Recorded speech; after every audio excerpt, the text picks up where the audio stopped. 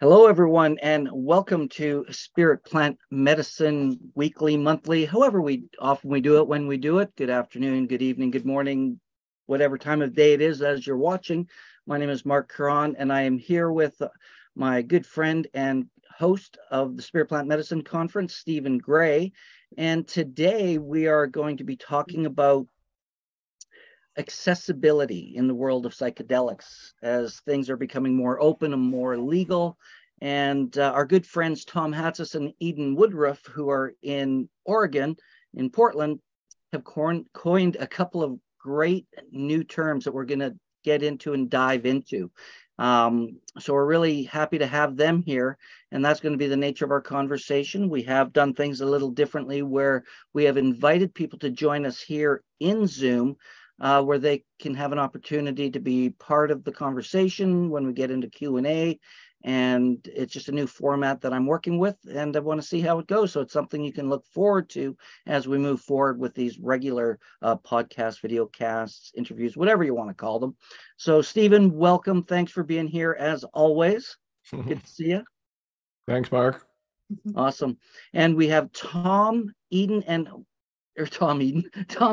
and Eden Woodruff joining us, which is fantastic. And they've coined a couple of great terms, as you can see. I'm going to move out of the way so you can see my image back here.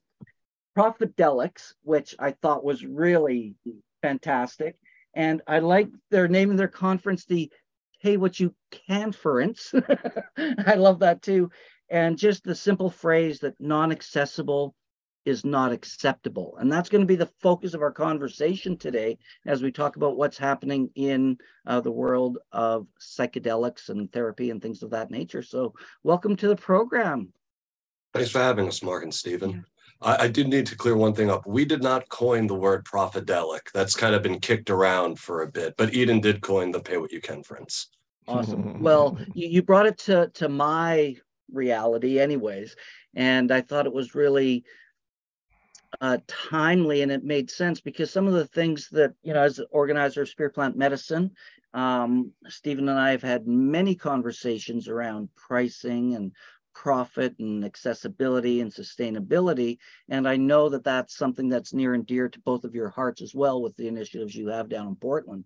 So maybe you can tell people kind of what you're up to. Last time we spoke with you, we were talking about your thrift store to support accessibility. So maybe you can give us an update on what's going on. And you just got back from the conference in the UK. So maybe you can give us an update of the highlights there as well. Sure. You want to start off with our Sanctum Thrift? Sure. Yeah. So the last time we spoke with you, we were fundraising for our Kickstarter to open the thrift store, and we made our goal. Thankfully, with the support of you and many others rallied together for that. The thrift store is a nonprofit raising funds for psychedelic assisted therapy. So people who are interested in this medicine but find the price tag much too high, we are offering grants for them. In the state of Oregon, psychedelic assisted therapy is legal now. Centers are opening, but the centers for one session, it's up to $3,500. So we're looking at ways to fill the gap and support other organizations that are with the indigenous traditions. Tom can say more about that. Yeah, the first two, we have two meetings coming up in June for two different nonprofits. One of them is called Uphold Our Troops, and their model is based around giving veterans psilocybin-assisted facilitator training. And they're going to branch out from that to start giving these life-changing medicines to vets. And so we're going to be supporting them in those efforts. And another friend and colleague of ours, Joel Breer, who's in Mexico, he's a facilitator as well, but he's also very much involved with an organization that works to preserve indigenous medicines. As I'm sure many of us know, peyote is in danger of going extinct. The Sonora desert toad will probably be extinct in the next 5 to 10 years if things aren't done about it. And I know some other people are out there working to preserve them. And this is another organization that aligns with our values. So we're going to be helping fund them as well. And more to come as the laws and parameters for psilocybin or otherwise psychedelic assisted therapy broadens, we're going to be broadening our mission with how much the laws allow. Mm-hmm. What about, I have two questions of other ways of, going at this that I'm just kind of wondering about if you guys have considered or for which there are any options at all. And one is, short of actual quote unquote therapy, is it presumably it would be not expensive, or maybe it wouldn't cost anything if you had a bunch of trained volunteers to be sitters. Is that in the kit bag anywhere, the idea of having sitters? So right now, legally, the only way you can take psilocybin is in the psilocybin service centers with a licensed facilitator. So outside of that model, it's not legal, but mushrooms and all drugs actually have been decriminalized in the state of Oregon. So if you're caught with them and there's no intent to distribute or sell, then you'd only receive a $100 fine. Which is still ridiculous, by the way. Still ridiculous, but better than prison. It's better than prison. And, if the facilitator or trip sitter, as long as they're not the one providing the psilocybin, there's really no risk to them. Right. So I wonder what the police's attitude is there too. Like in Vancouver, they've said it out loud. They're deprioritizing, right. Paying attention to this kind of activity. Yeah, we had a little bit of a mishap coming back from Spirit Plant Medicine Conference. We got illegally searched at the border, and due to the nature of our work and the things we're involved in, we happened to have a tiny little bit of psilocybin in like a little eyeglasses case or whatever it was. Yeah. And so that was pretty nerve-wracking as we were sitting in the office waiting for them to decide our fate over this. And they called the local sheriff of whatever the town is in Washington. I forget the name. Blaine, maybe? Blaine? I was just happy to get out of there, to be honest with you. I don't remember what it was, but the truly, magical. What did the sheriff say? Here's what the sheriff said. He was kind of on Eden and my side. He was talking to the Fed saying, how he has, Army veteran friends and police officer friends that actually are using psilocybin secretly, because of its legal status and, and also the just the stigma around it. And so he essentially said that he's like, I recognize these as the medicines that they are. I'm not going to bust you guys, but I have no control over the feds. But his message reached the feds and they ended up letting us go. And I don't know, that was pretty awesome, that the message that all of us who are kind of doing the grassroots work, it is actually reaching the people, in authoritative quote unquote positions. And they're seeing what we all see about these medicines, that they are life-saving and they do help with trauma and PTSD and things like that, depression. Mm-hmm. Well, that's just a great story of, the border of all places, because we know there's zero tolerance, right? Yeah. And that, how long did that whole process take? We were there for hours. Yeah. It was like the middle of the night, like, I don't know, 3 or 4 hours just sitting there, like, shaking, just waiting. And the fact that it was an illegal search in the first place didn't offer us any protection at all. Well, just so people know, can you maybe, because I was always under the impression when you're at the border, they can do whatever the hell they want. So what makes a legal versus illegal search, just as a sidebar? There has to be probable cause. I can't speak for how the laws work on the Canadian side, but once we enter the US side, the police officers need probable cause, and that needs to be readily apparent. For example, they smell cannabis coming out of the car, or they smell alcohol in the person's breath. We didn't have any cannabis or alcohol, And so there was no reason to search the car. Like we didn't give them probable cause to search, and they did anyway. Well, it's a good thing you didn't go with that great big mushroom that I saw a video of from the VIP Yes. party or the after Yes. party. Yes. Very good thing thing you we did not gifted try that to to a do. friend. Yeah. There was actually this funny story though. Just what happened was I went out to my car to just, while they were searching it, to get the little bit of money that I had, because one of the officers was like, you want to probably get that. So I went out there, and as I was going, that's when the officer pulled out the little case that had the mushrooms, and he's like, what's this? And I'm literally wearing a name tag that with my name on it that says Spirit Plant Medicine Conference. Going, oh, I don't know what those are. It's like, well, the name tag says otherwise. That's funny. So, getting back to what you guys are actually doing, specifically, how do you intend to make this medicine accessible for, little or no money, or make it accessible, period? Yeah, so the organizations we're working with Uphold Our Troops, the funds from the thrift store go directly to that organization first, with the facilitator training, training vets to become facilitators, and then they're going to move into scholarships for vets to also receive the psychedelic assisted therapy as well. We're looking to also work with other nonprofits that make it accessible. There are more and more popping up, so we're excited to work with them, not just with psilocybin, but with ketamine assisted therapy, and hopefully soon MDMA assisted therapy, as it's like slated to become legal federally pretty soon, we hope. Yeah, it's pretty much leading the race right now between MDMA and psilocybin. MDMA is far further along to becoming federally legal, and here in the States, ketamine is already legal. So we reached out to another organization, a nonprofit that does ketamine assisted therapy, and we're just waiting to hear back and sort of hammer out the details of, how we can move forward. For people that aren't familiar with the effects of ketamine or how it works in therapy, have you guys taken it yourselves, and do you know how it works that way? I've heard remarkable things. I'm actually interested in trying it myself. I've heard remarkable things for treatment-resistant depression.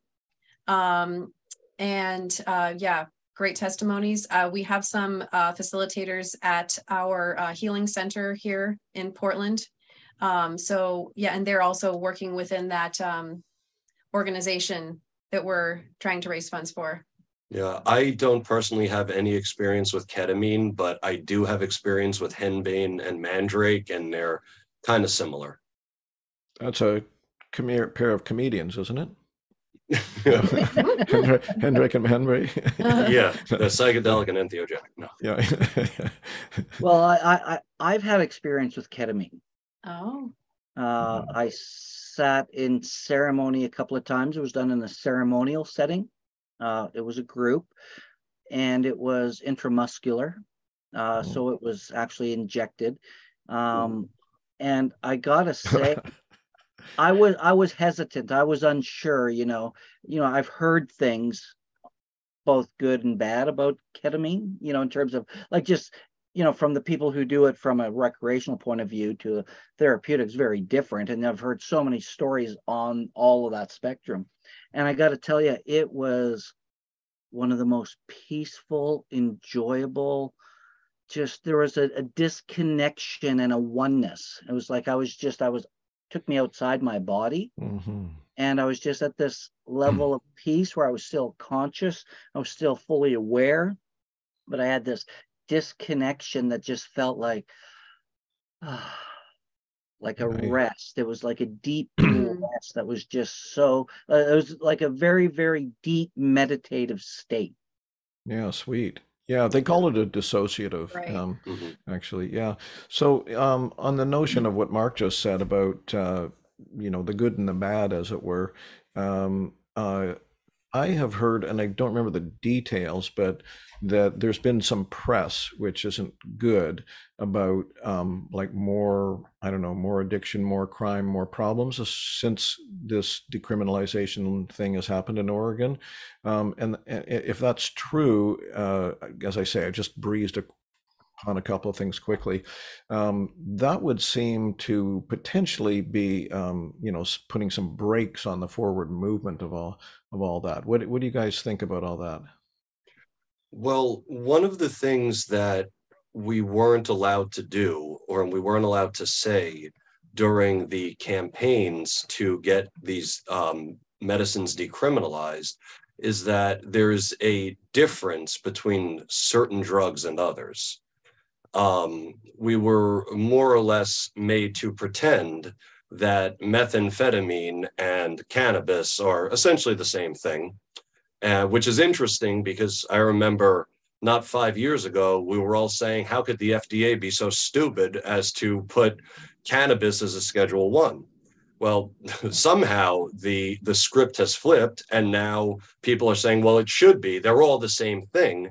And I know it's an unpopular opinion, but I don't believe they're the same thing, because I have never met a person that tests their fentanyl just in case there's some psilocybin in it.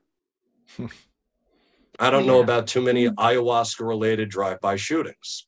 I don't know of any of those. And sorry, it was a well-meaning movement, but there hasn't been the support in place. People were using Portugal as a model, but in Portugal they have safe injection sites. They have more supports, and there's actually like social pressure to not to do these hard drugs in public. And here, and you'll be arrested in Portugal, for creating an open drug scene in public. And here they've just gone rampant. The police are overwhelmed.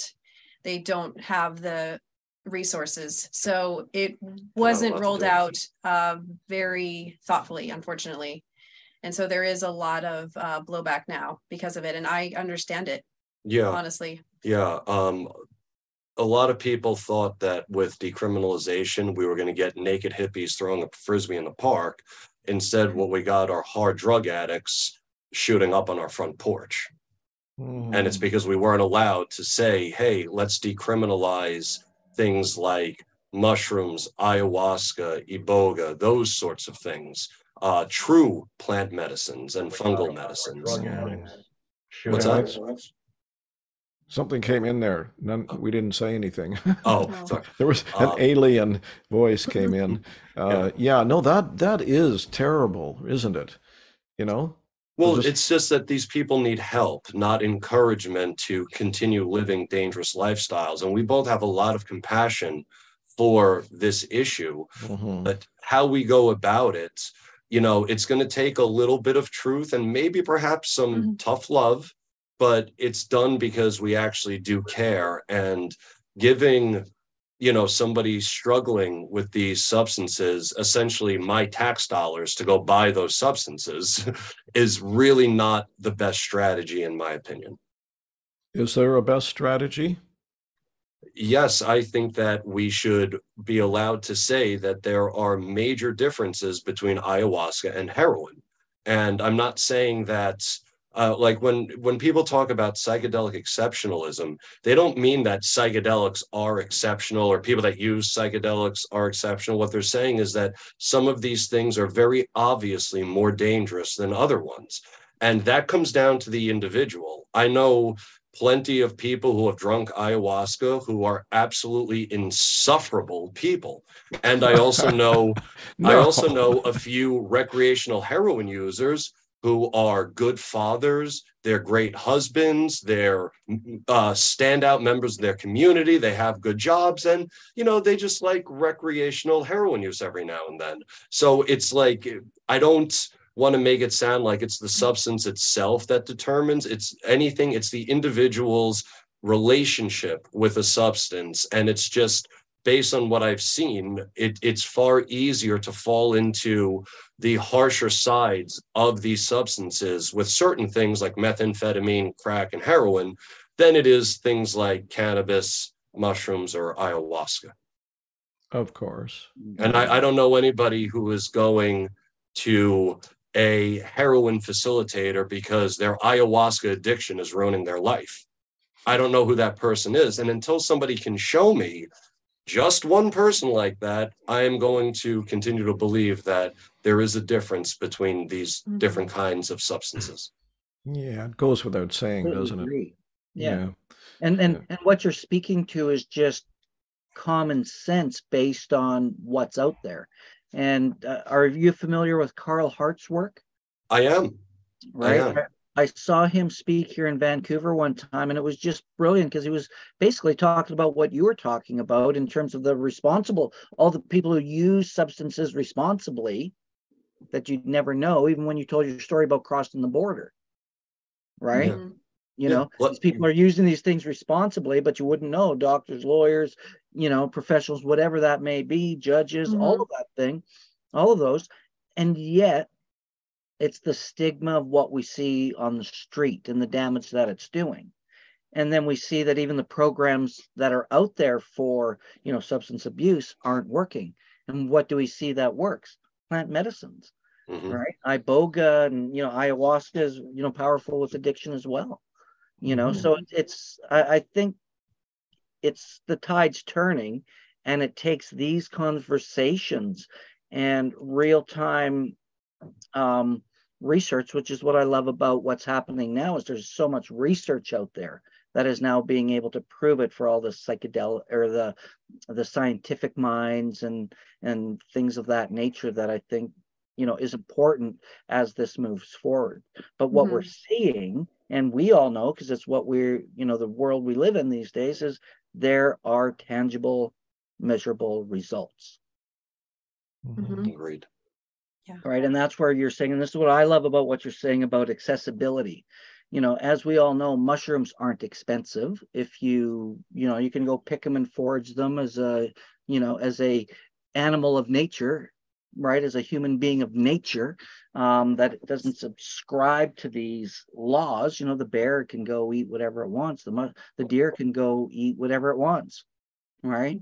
It's not illegal for them, but it becomes challenging for us. Right. And so accessibility, when you take a look at the mass populace, it's one thing people who have the means, but today where it's such a challenge within the economic climate of, the world really, that there's a lot of people who could benefit from this work, this therapy, this medicine, whatever we want to call it.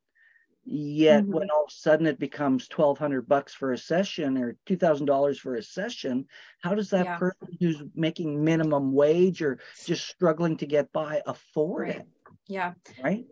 I think that, things are going to morph and change. I think that this is a brand new world with psychedelics. And I think that the current model, people are working it out, and we're going to fill the gaps where we can. I totally support decriminalization and people learning to grow their own, friends sitting for trusted friends. Another thing we also raise funds for is integration, support, and education. The funds we raise, they go to help make our conference accessible. All of the integration circles we hold monthly and the talks that we give, we try to make those as accessible as we can. So as you know, Mark, these experiences, the real work begins after the experience. And so, we're there every week holding our open mic, creating community. And so, it's about creating the community and the structure to support people having these experiences as well. It's a big part of it. Wonderful. Yeah. So you mentioned your conference that's coming up again here July 21st to 23rd in the wonderful city of Portland, Oregon. I had the pleasure of being there for your last one in 2019, and it was fantastic. And unfortunately, I won't be able to be there in person with you this year because, unlike you, your American guys don't let me across the border without the right paperwork, and my paperwork lapsed over the COVID seasons, and it takes about a year to get it done. And as funny story, just as a funny story for all those people out there listening, especially in Canada, it was one joint when I was 18 that stops me from crossing the border. One joint. It's ridiculous, isn't it? Yeah. And it wasn't until I was 45 be 5 years old, been crossing the border for years. Mm. And one day they just said, nope. And that was that. But I will be there in spirit. I know you're going to do an interactive event, so I'm going to, hang out in your Zoom room and be the character that I am. But tell us about your event, the Pay What You Can friends. I love it. Don't say it too loudly because Stephen might want to jump on board with that. Yeah, it's just the Pay What You Can friends is just an extension of our larger mission of making not just the medicines, but information about them accessible. So we developed kind of a new model for conferences, for a conference that is totally sponsor supported, that people, different conscious businesses who agree with our stance that these medicines and information to them should be accessible to everyone. And by doing that, we're able to keep our ticket prices low and also somewhat high for people who don't have the financial means but would like to come, and those who do have the financial means who, by giving a little bit more, ensure that the person without financial means can get in. So essentially, those who buy a higher ticket, thank you so much for coming, but also thank you again because you just made it possible for somebody else who doesn't have the financial means to come too. So yeah, I think there's a $50 tier, a $75, $125, $250, and $500, because it's also a fundraiser for our Sanctum Thrift and Psychedelic Education Center. Nice. So tell us about the actual conference, like what's the format, etc. Sure. Do you want to go for it? Or do you want Sure. me to Well, it's 2 full days. Talks about 20 speakers. About 20 speakers. About that, Stephen Gray will be there. Stephen will be one of them. Dennis McKenna, the Dank Duchess, Acacia Lewis, Petey Newman, Kobe Michael, Baba Masha. I love that Baba Masha. Is Baba Masha going to be there in person? Yeah. Yes. Yeah. Okay, Stephen, you got to connect with this woman. I saw a film on her on YouTube maybe a week or two ago as I was just doing my own research. She's quite interesting, and she's big on the Amanita mushroom, if I remember correctly. Yeah. Well, Tom wrote the forward to her book. No, I didn't write I wrote an endorsement. Endorsement, yes. Yes.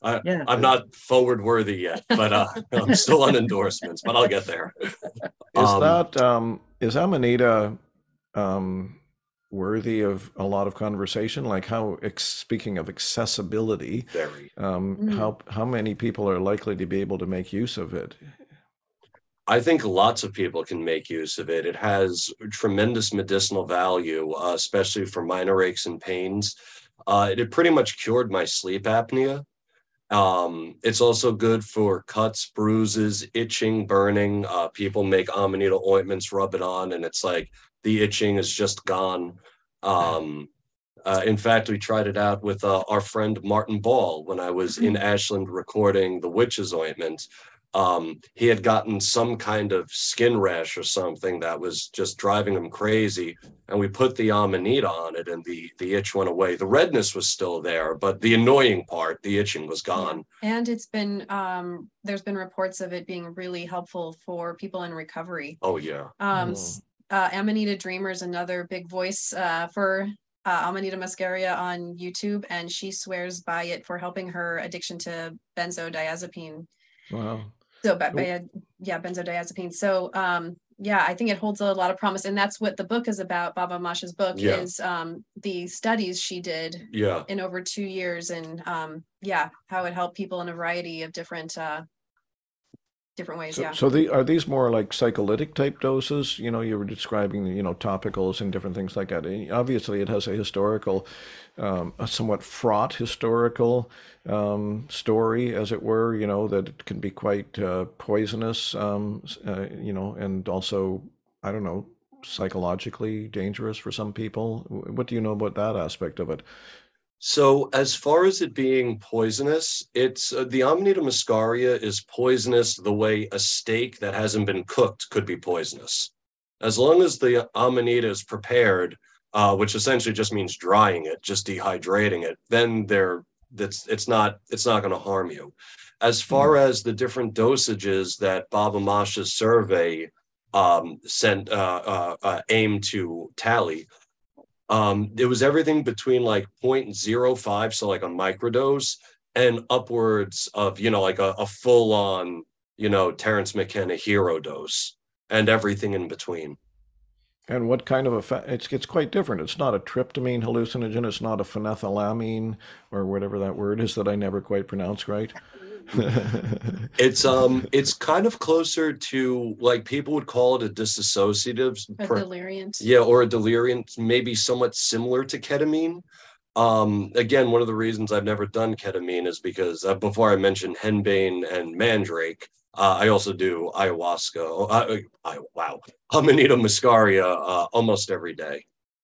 Really? And actually, the other night, as far as effects that are kind of odd, I was laying in bed. I took a pretty sizable dose, and I was staring out my window and had the window open, this very beautiful, cool spring going into summer breeze coming in. And I was just enjoying looking at my window. And then I was like, wait a minute, your eyes are closed. And then I opened my eyes, and it was like the same thing that I had been looking at was all right there. And I was like, what? Like, but it's Amanita can be like that. It's interesting like that. And I would say that you absolutely can take entheogenic doses of it. Some people will say that it's not entheogenic. They haven't taken a high enough dose, in my opinion, because I have, and I had one of the deepest entheogenic experiences of my life about a month ago with Amanita muscaria, or 2 months ago, about now. Yeah. Great. Well, that was another great sidetrack on that subject. I think there's a lot we can talk about, because I think it's not often talked about as much as it could be. And it's something I know, living in Vancouver and BC, you see them growing here every fall. Yeah. Right. Yeah, on the campus. Yeah. And learning how to get that medicine into the people's hands. It's great that that's still legal. We go foraging every year. It's our favorite thing to do in the fall. And I love to educate people I about see all the your benefits. posts. Tom, keep your pants on. No. I can't help myself. I love this mushroom. Well, it's one of the things I love Pants come off. you, Tom, is your playfulness. Right. What's that? So one of the things I do love about you is your playfulness. So. Oh, thank you. Yeah, fantastic. So I know we went on a sidetrack there, but more about the conference. That's not a sidetrack. That's part of their conference. Oh, okay. Well, good point, Stephen. Thanks for 1 point for me. Yes. Not that we're keeping points, because I don't know how many I have. Anyways, so what more? This starts on a Friday, Saturday, Sunday. I think we got to Baba Masha on your speaker list there. Anyone else? Solana Booth, who I believe had spoken at SPMC. Absolutely, I don't have to tell you how wonderful she is. Absolutely incredible person. We also have the ketamine panel. We're having some of our ketamine therapists they're going to be speaking on ketamine at the conference, and then a psychedelic arts panel. We're hosting this at the beautiful Haven / Jaja PDX in Portland, and it's a gorgeous visionary art collective. So we're going to be having a panel with some of the artists there. And Cacique. Yeah, Cacique Antonio has one of the most remarkable stories I've heard in a while. He's from the inner city in New York, and he chose mushrooms over the trappings of inner city life, and helps others kind of escape those trappings through entheogenic experiences. So I'm really excited to have him out here, and absolute sweetheart of a guy. Excellent. And I'm very excited for the cannabis ceremony on Saturday night. Stephen will be hosting a cannabis ceremony on Saturday night, so we'll have the range of talks. We'll break for dinner, and then we'll come back, and Stephen will lead us all to further enlightenment, just like the ones we've been doing at the Spirit Plant Medicine Conference for the last 3-4 years. If anyone who's watching or listening to this has been to that conference, they'll know what we're doing for that. Yeah, and I think it's a beautiful way, because one of the things that you know, I always believe experience is the best teacher. We could read all the books, we can memorize and study as much as we want, but it's more of an intellectual based recitation of information versus an experiential intake of the information that creates the experience that then leads to transformation. And that's one of the things that I love that we started doing at the Spirit Plant Medicine Conference back in 2018, because it had just become legal here in Canada. So we had that great opportunity to do that and to hear the feedback from people and the experiences that they were having. And it was something else to see all, you know, all these high profile speakers and everybody out there in this, everybody's out there, you know, imbibing and enjoying the sacrament of cannabis for the ceremony. And I think it's always a great way when you can bring experience in to these conferences. So Stephen Gray, good on you, my friend. Yeah. Well, Tom invited and I said yes.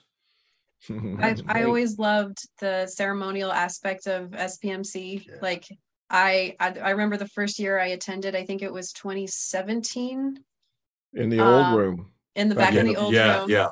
And that year there was like a ring at the very end, and like yes. Yeah, people held hands and went through there was like a building snake dance of sorts, didn't we? Yes. All join and dance all the way around. Yeah, I think that was Kateri Walker. Yeah. Mm-hmm. Yeah. Anyway, and I just came home from that weekend and I was buzzing. I was so high from that experience, and that really changed my idea of what a conference experience could be like. And I really love that, and I'm inspired by that, and I want to bring. I'm still in your these ideas are just too good, and want to bring it bring that magic in with us. Well, we're importing the idea. Well, hey, if something works, do more of it, as I always learned. You know, absolutely. Model, learn from the, you know, the giants of the shoulders we stand on, you know, and bring that experience. So that's awesome. What else do you have going on? Is there anything else you want to share specifically that we want to touch base? I want to give an opportunity to our in-studio folks. We've got a few people here. If they have any questions, I'd like to take some questions from the audience. And if you do have any questions, for those of you watching here in Zoom, if you want to turn on your cameras, raise your digital hand so we can see you. If you have a question for Tom, Eden, or even Stephen, it's a great opportunity. Even Stephen. Yes. Even Stephen. Even Stephen. But that's great. And what, when it comes down to the conference here in Portland, is there anything specific? If there's one specific thing that you wanted the world to know about this, what would that be? I would say that we don't have to abide by the Profit-delic model, and we don't have to abide by exclusionary practices, and we just have to get a little creative as to how to deal with them. With these kinds of issues. And we're hoping that if we can make this sort of conference model work, that it will, you know, hopefully other psychedelic societies will adopt it as well, to see that, yeah, this actually can be done in a way that's totally, you know, as accessible as it possibly can be for as many people as it possibly can be. Nice. Yeah. On the logistical level, you know, obviously you've made it very affordable for people that don't have a lot of spare funds, but for people that would come from farther away, do you have any suggestions for accommodation, reasonably priced accommodation for people coming into town? Yeah, we started looking at a few hotels, and I just have to look at a few more. And we'll be putting, you know, we'll be releasing that when we have one that's, you know, just a better option. And by better option, I mean close to the venue, but also inexpensive, but not cheap, but just affordable. Are there any decent hostels there? There used to be. The Hawthorne one was right there. I'm not aware of any off the top of my head. Yeah, hostels. Yeah, I'm not either. Okay. I just one of lived the in my great car. ways I've found that always worked for me when I travel is, in the different Facebook or social media groups, you get a group of people to like Airbnb a whole house, right? And it gets to be very affordable. You get a nice place to stay and you get to meet some really cool people. So it's just a suggestion for people out there looking, because if we talk about inclusion and community building, that's certainly one good way to go, right? Truth. Absolutely. So, Tom, we have a question from Karen S. She says, going back to Amanita, she'd like to know how you used it to cure your sleep apnea. Oh, I didn't have to do much at all. I just had to take Amanita before I went to sleep. That Any was pretty specific much it. That's a dosage great question, bud. What's that? Any specific dosage that you were taking, or? Yeah, I would usually, you know what, I have it right here. Usually a spoonful, like a small teaspoon about, not too much. You'll also have very, very vivid and lucid dreams from Amanita muscaria. And actually working on a book right now that kind of goes into all that and how to use sort of occult technologies and sort of witchcraft along with mushrooms like Amanita muscaria and psilocybin to get the most out of them. Well, since we seem to be encouraging, granting entry to Amanita into the psychedelic pantheon, are there more specifics that you might tell people about how to make sure they're being safe with this and that they do prepare it properly? Absolutely. And can I add one thing to that question, because it can be, because I understand that there's the true Amanita and there's like a one that wants to be an Amanita when it grows up or something like there's one that looks like it but isn't. Is that true? So one of the awesome things about the Amanita muscaria is that there are no known deadly lookalikes. I mean, the ones that are propped up as deadly lookalikes would be the Amanita virosa and the Amanita phalloides, and they don't actually look anything like an Amanita muscaria. And some have brought up Russula medica as well as an Amanita lookalike, but it really doesn't. I mean, that's one of the thing about Amanita muscaria that's so awesome is when you're looking at an Amanita muscaria. It's like, would a Smurf build a house out of it? Yep. Well, then it's an Amanita muscaria. Okay, so then you cut it off at the ground, and then what do you do? So the best way to stay safe as far as with Amanita, like Eden brought up our friend and colleague Amanita Dreamer earlier, and one of the things she says that I agree with is that the Amanita muscaria is an advanced mushroom. It's not like psilocybin, in that psilocybin mushrooms, by and large, like a psilocybin mushroom that's this size and one that's this size will have the same amount of psilocybin in it. Whereas with Amanita muscaria, you could find a cap this big, like a big Amanita muscaria, and one tiny one right next to it. And that tiny one is loaded with ibotenic acid, which is what's converted into muscimol during the decarboxylation process. And the larger one won't have much ibotenic acid in it at all. So the size can be deceiving. How you get around that to stay safe, or at least how I do it, is I pulverize, after the mushrooms are dried, I pulverize it because that homogenizes the dosage. Right. And so you want to get, so we bought a $40 dehydrator and put it in for about 8 hours. Yeah. At the highest, almost this highest setting, 165. 165 Fahrenheit, right? I don't know. And 165. Okay. And until it's bone dry, it has to be bone dry, and that's when the ibotenic acid is converted to muscimol. Yeah. And so that's when it's safe. It's not going to make you your stomach upset, but it's still going to give you that experience depending on how much you take. Yeah. And I would also say, just with my own experiences, it's a little, you're more likely to have what we call an oops moment with dosage with Amanita muscaria than you are with other things, because again, it's highly erratic, like as far as like there's no uniformity to these mushrooms, and that's what makes them advanced. And what I did, and this is how, I mean, I would suggest to anybody interested, when we first went Amanita picking, I didn't eat them for a while. I would sit with them in my lap when I meditated. I would sing to them. Eden and I would make art and make do these photo shoots that Mark was talking about earlier with them. I just opened the door to that conversation. And it was only like after doing that, as I like to say, the mushroom spirits finally started talking to me. And I started off again with just, you know, a small little teaspoon every night before bed, specifically for sleep apnea.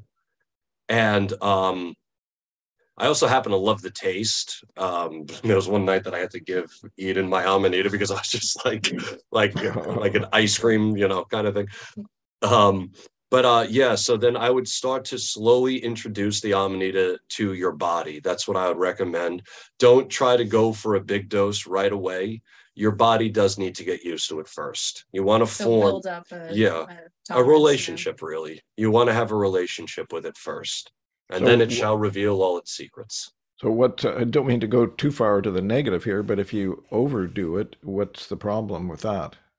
What could happen? I mean, you might feel like I have overdone it in a way that I have had one pretty negative experience with Amanita, but I was smoking cannabis on top of it, and I was also drinking alcohol on top of it, which was not intelligent at all. Terrible combo.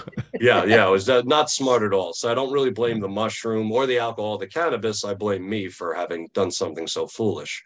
Right. But with my experience overdosing on Amanita muscaria, I pretty much lost all motor function and coordination.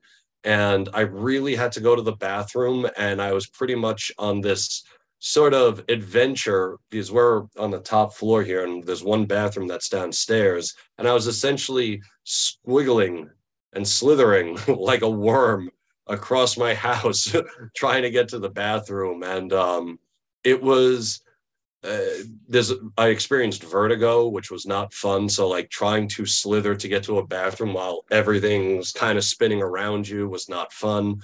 I never felt nauseous though, which is, it's interesting because that's one of the things people normally talk about with Amanita overdoses. They'll talk about the nausea, but I didn't experience that at all.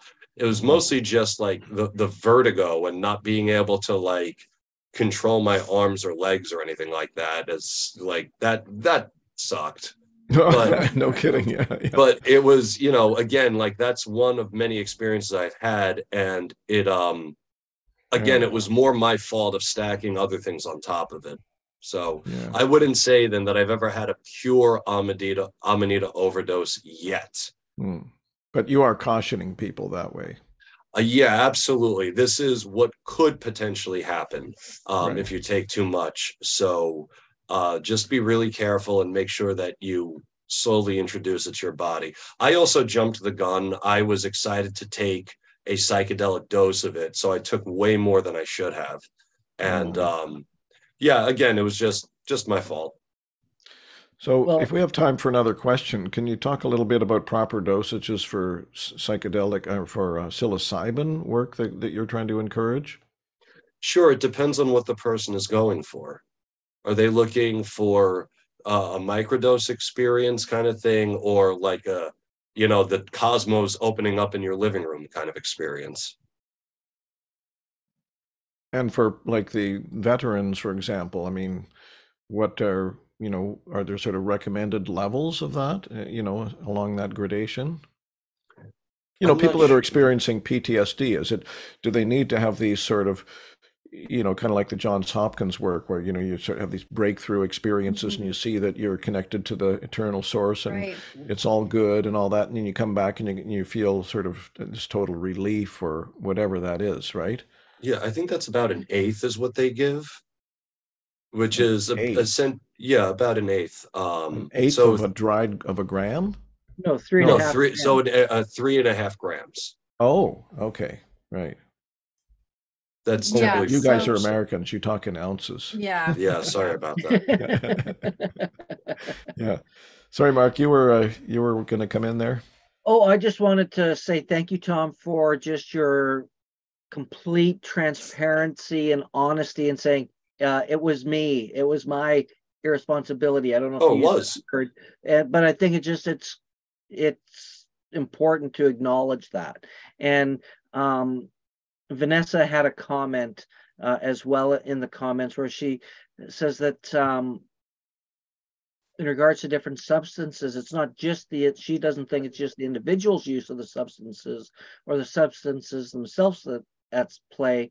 US and Portugal have very different social structures, such as access to healthcare, poverty levels, and welfare systems. So, there's a lot of factors into what Absolutely.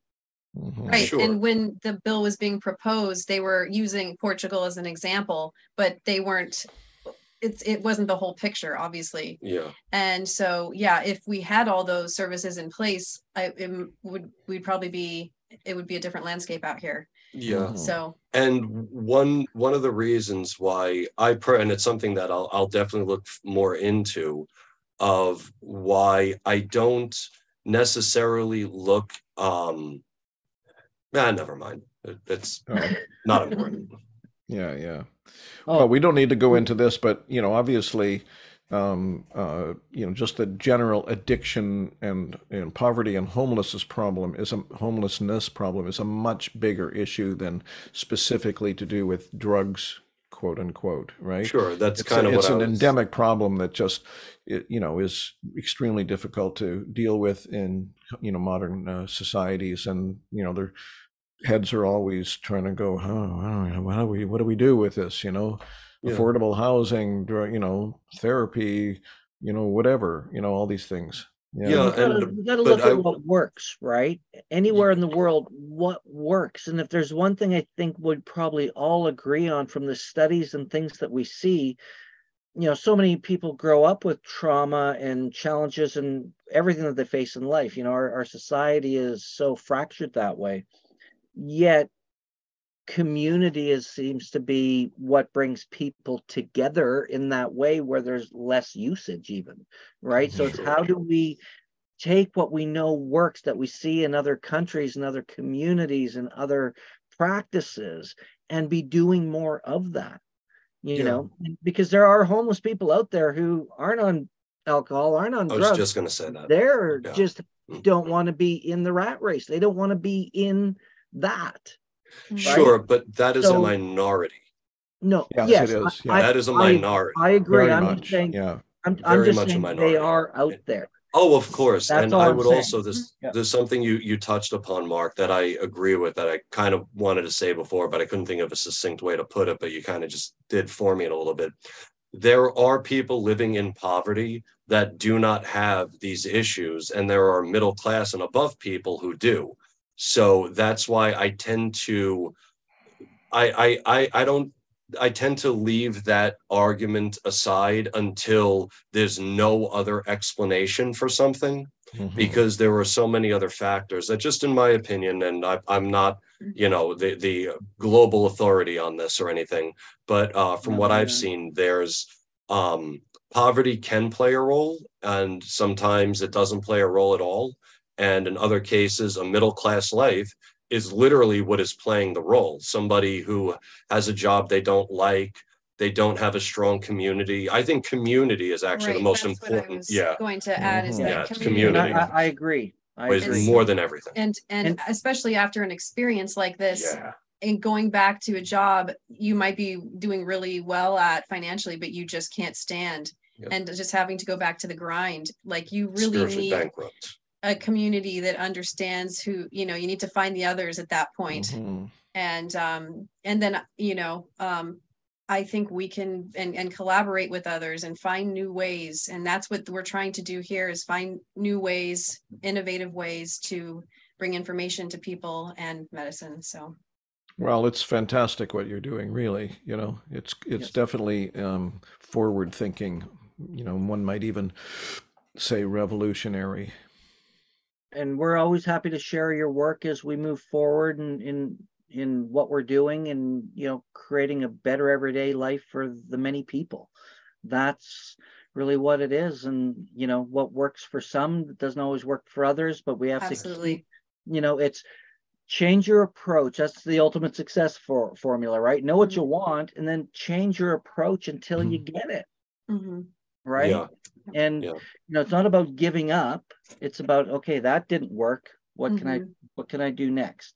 That didn't, or that might get you further along. What can I do next? And model and look what's worked for other people. It's one of the best ways is to see what has worked for others and see if that's something that works for you. And that's in all aspects of life, right? Yeah. And thank you so much for supporting us, being a part of this thing, our last conference and this conference. And no, it's our pleasure. And Stephen's going to be down there doing what he does best, which is going to be fantastic. So maybe before we sign off, because I got something I'm going to say towards the end as well. And I want to share Sharon's comment that she put here as well. She's just a comment rather than a question, because she's starting to see a sliding scale for ceremonial plant medicine offerings here on the west coast of Canada. And she's hoping that it starts to spread to make it more accessible to those with limited funds. So I think it's a beautiful segue. Exactly. Yeah. Thank you for that, Shannon. It's a beautiful segue to maybe put out another invitation for all of those people who are curious, who want to know more, and to meet people and build community within your event. So let us give it to us one more time, Tom and Eden. Go for it. Invitation to your conference, the Pay What You Can conference. I love it. Maybe contact info, like where people look. Yeah. Exactly. So this July 21st to 23rd, we are putting on the Psanctum Psychedelic Pay What You Can Conference. You can find out more information about us on psanctum.org. That's Psanctum. So just Sanctum with a P in the front, because we love psilocybin. And it was obvious. So psanctum.org, or if you go to Eventbrite and just put Psanctum, Sanctum into the search engine, will be, I think we're the only thing that comes up, because we're the only people that don't know how to spell sanctum properly. So and people can buy tickets right there online. And, people can buy tickets. We have live stream tickets available, and again, we have tickets as low as $50 or as high as $500 if you would like to sponsor somebody else being able to get into the conference and you have the financial means. This is the push, and this is the time to show everyone that we do care about making this stuff accessible. And as we say, not accessible is not acceptable. Well, I just like to, put my second that emotion, so to speak, by saying to anyone watching or listening, you could do far worse than supporting this. This is an initiative that can change society, step by step, of course, but, it's a great way to spend a little money. Yeah, and learn more. If you're curious, I encourage everybody to, and you've made it affordable, so it's definitely accessible for the many. And if you are watching this, wherever you're watching this, whenever you're watching this, you're interested, take a look around. There are links to sanctumpsychedelics.org somewhere around there in the event. I threw it in the chat for the folks who are here with us in Zoom. And I just want to say, not that I'm stealing your thunder, but in the spirit of what you're speaking of, because Stephen and I have this conversation so often about affordability, about sustainability, and not about, the gouging and making things expensive. And, as you both know, Tom and Eden, events aren't cheap to put on, and costs are definitely going up. We've seen that in spirit plant medicine as well.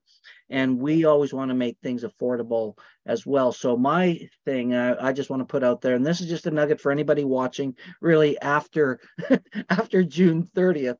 I want to support what you guys are doing, because we're offering 50% off early bird tickets right now. And if anybody's watching this at any time when those tickets are not on their early bird special, and you're watching this and you want to get an affordable price because you're limited as well, reach out to me directly at mark@spiritplantmedicine.com, and I will honor that 50% discount till the very end. But you have to reach out to me personally. Sweetheart. All right. Well, Because we Mark want to likes make it to meet affordable. people. Yeah. And we want to, we want to make it affordable and accessible, just as you guys do. Right. Our goal is to, not have to sell tickets at regular price, because we don't want to do that, because we know that it is limited for people. And we really want to acknowledge the work that you guys are doing, and really your generosity in the way that you've structured your pay what you can, friends. I love it. Pay what you can, friends. All this one right here. Yeah. And, non-accessible is not acceptable. That's going to be a new motto that I'm going to work with as well, if I may. Excellent. Please, Please do. it. I mean, we're stealing Stephen's cannabis ceremony, so you Yes. could steal our not Well, accessible. you're not stealing it. You got the importing. man, We're the importing. legend himself, who's going Yeah. to, stand and deliver. He might sit at some point, but I don't know. Yes. Although I hear we have to pay a little more because it's Canadian. Oh. Yeah. Yeah, well, no worries. It's copyright free. Okay. That's awesome. So I just want to thank you, Tom and Eden, for being who you guys are, the way you show up. It's just always such a pleasure to speak with you guys and get inspired. Tom, we want to come back and leave a little cliffhanger for people, because I want to do a show with you about the Leary files. Sure. Right. And we can, do something about what you're discovering in there. But we can, that's a cliffhanger for a later date for people who are watching. And Sounds Stephen, good. always a pleasure to have you hosting with me whenever we're doing what we do. Always a pleasure. And I want to thank everybody here in the community who took the time to join us in Zoom. Karen, Shannon, Vanessa, thank you so much. And we'll look forward to doing more of these in a way that we can invite our studio audience and our community to join us live in Zoom, so we can get community involved, so that everyone can be seen and be heard. So I thank you so much for the work you are all doing. Thank you, Vanessa, Karen, and Shannon, also for your comments and questions. They were excellent. Appreciate it. Thank you. There's Vanessa there. Hi, Vanessa. Hang Yeah, on. Vanessa. Spotlight you there. And Karen says, Vanessa. thanks Hi, for the Vanessa. fascinating conversation. Oh, there she is. Yeah. She's gone. Yeah. All right. Well, thanks, everyone. Flash in and out, yeah. Exactly. Until next time, take care of yourselves and be well. Thanks, You Shannon. too, Mark. Yeah. Bye now.